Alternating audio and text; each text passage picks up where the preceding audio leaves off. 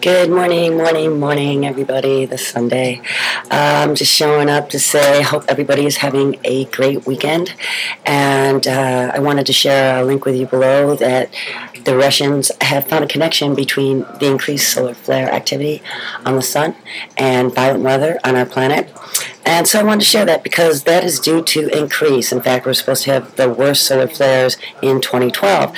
So just more food for fodder. I'm going to throw it out there.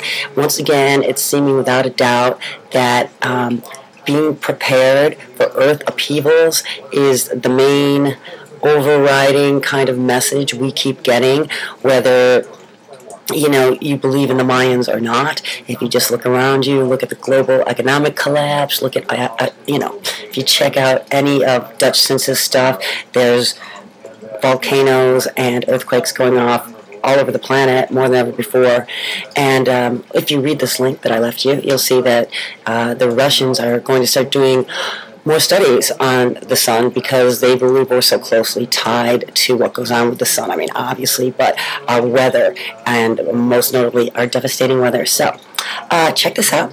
I'm also going to link Dave Acton's new video, which he just got a bunch of honors for, where he has great information on what to do if you're stuck in an emergency. And, you should check out all of his videos. I watched his one, like I carry around pepper spray, right? Like girls do. I bought the pink one, so I support, cancer research against breast cancer and stuff, so I carry it around. But seriously, I just figured, if something happened, I'll just spray it. Like, no, there's a way you got to do it. Like, I had no idea, but he's so right. Like, you can't just randomly spray it. It'll spray back in your face. There's ways to do it. And, anyway, this really helped me. And so I'm going to, like I said, link the story below for you guys to check it out.